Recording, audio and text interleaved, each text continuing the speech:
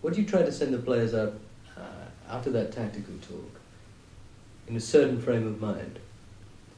How much would you G them up? Would you set them up? And how much would you save for the Saturday?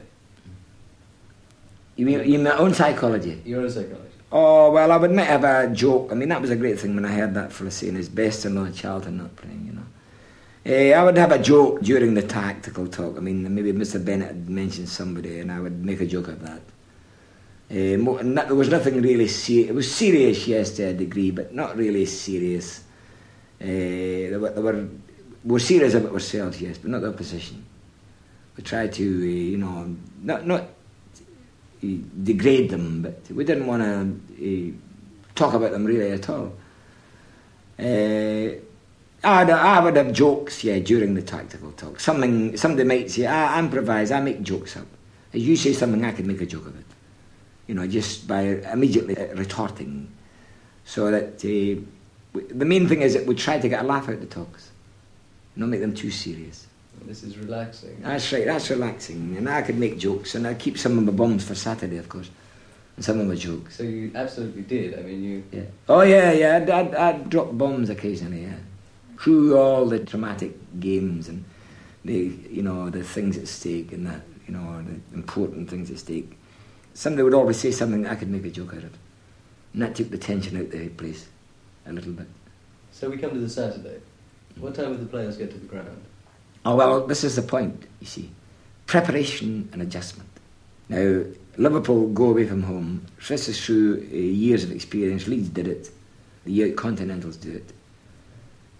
This is one of the things that maybe at one time clubs couldn't afford. Liverpool, possibly. But then, when we got into Europe, we started going away when we got a suitable hotel. It was a difficult job getting suitable hotels that were quiet in this country, but now there's plenty. And we found one, maybe 12, 14 years ago. And Liverpool started going away for every match. We left on Friday night about 8:30, 9 o'clock. For a home match? For a home match. We left and went to our hideout. Then that's when it starts. That's the preparation starts. The training's finished. What they do from now, when the training's finished, until Saturday, till the match comes, is tremendously important. Take us through the preparation. Well, we're finished. We've had our talk. We've had our little warm-up. We've had our little 5-a-side, the 6-a-side. They go to Anfield, have a lunch. It's a home match. All right, we report at 8:30, 9 o'clock maybe. And we go, they have their ordinary meals at home. They go away just in time, not to go there and have a big meal. We were playing in London for a long time, Harry. And the results were reasonable, but not what we should have been. And I wonder what it was. So we delved into it, and we used to go on the 2 o'clock train, have afternoon tea, and go down to London and then have a dinner at 8:30. 7 o'clock. And I thought, Christ, that's it. We're eating, we're diet.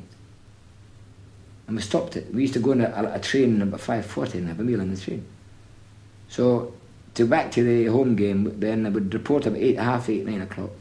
Get to this place about 10. Have some toast and honey, tea, and go to bed. Now, the morning of the match day, they have a meal. If they have a breakfast, they only have some toast for lunch. If they've only toast for breakfast, they might get a little lunch. It might be a poached egg, it might be a scrambled egg, it might be something else they would like, whatever suits the man. But the overeating, that part of it is very important. So that the preparation from the finish on the Friday till the play Saturday is very, very important. Now Liverpool go away and keep the players together for all matches. The home matches as well. The away matches are the same. We go away in time to the place, get them time for supper, so as I know that nobody's overeating. These dinners I had in London, I remember them well. Christ, I was going through the book. Everything, soup, everything, you name it. So we found out from that. So that's important. So that they go away for all away matches. If it's only 50 miles they're playing, they go away the night before the match. Because now in England there's suitable places all over the place. Dozens of them, everywhere. Some of them are quiet, brilliant. So they go for every match to play Liverpool. They stay together. Now, I don't think there's any other team in England doing that. Then to the ground. To the ground, yes, to the ground. They aim to get to the ground about an hour before the kick-off. And at what point, let's assume you were going to drop a couple of bombs, at what point would you do it? Oh, there might be somebody praying. I might have said to the old guy at the door, I give him I said, there are a box of toilet rolls, Charlie. I says, you give them to the opposition when they're coming in the door. That was one of the jokes he used to have. But they were all depending on what cropped up. You see, but there always something happened that could be a laugh out. Yeah. But obviously, you had great store by that. I was waiting for that. Yeah, I was waiting for it. It usually happened. It's amazing how the crop up, something happens, you know, and I can make a joke out of it. Yeah. With the express purpose of what? Oh, of lightening up the atmosphere.